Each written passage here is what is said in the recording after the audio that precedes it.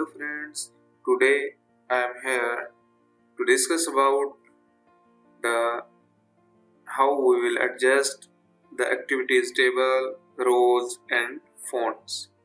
So I have already opened Primavera P6 here. We will go there. Open your Primavera P6. This is already open. Just these I am discussing about these table, these rows and fonts for this one and activity icons. Right click on the table, go to the table, font and row. Click on it. You can see here this box is show here. Then first of all the font and color. So first of all for font you can select from here which one font you want to use here. Like we want to use Arial font here, Arial, okay, regular, narrow, italic, regular, narrow, bold, which one? I want to use bold and I want to use 11. Here you can see the same like previous videos, which color you want to use for these activities, name, font, it's okay, script, western, okay.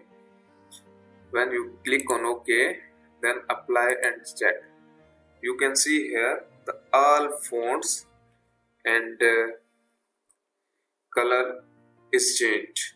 If you want to change with any other color, just yellow, okay, apply. The entire table color is changed, background. If you want to change with the green, okay, apply, okay. You can see here the color is changed, but mostly we prefer white because the white is an official.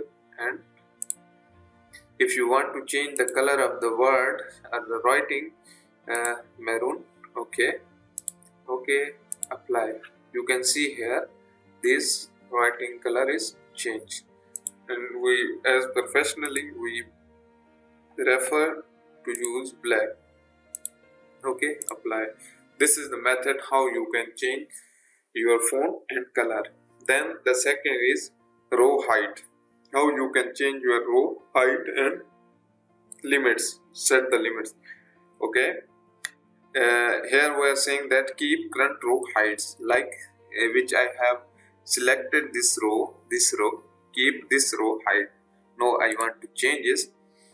Optimize highest row content, okay, do not exceed from 4 lines per row. It means 4 lines, 1 2 3 4 lines. Apply, it's expanded. I don't want to use this one. If you want to set the limit, you can change from here the limitation of the exceedings. I prefer you to use this one with the select row heights for all rows, okay. Mostly we are using 18, but now I can change to show you how we will change. You can see here this one, the row height is changed. If you go to 25, it's more. You can see here, you can read and write easily. This is the method how you can change. Then the icons. The icons means these icons, activity icons. If you uncheck here and apply, how you can these activity icons are hidden, where you don't need to show icons and you need, it's your wish. But this is the way how we can change the table setting, font and rows height and background color. Background color, there are too many color, and here is the custom option which color you want to choose. Also for the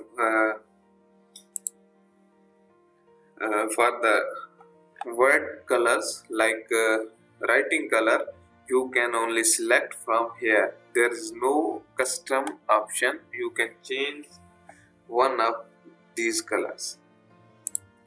This is the way how you can change your table settings. In next video, I will tell you about this graph setting.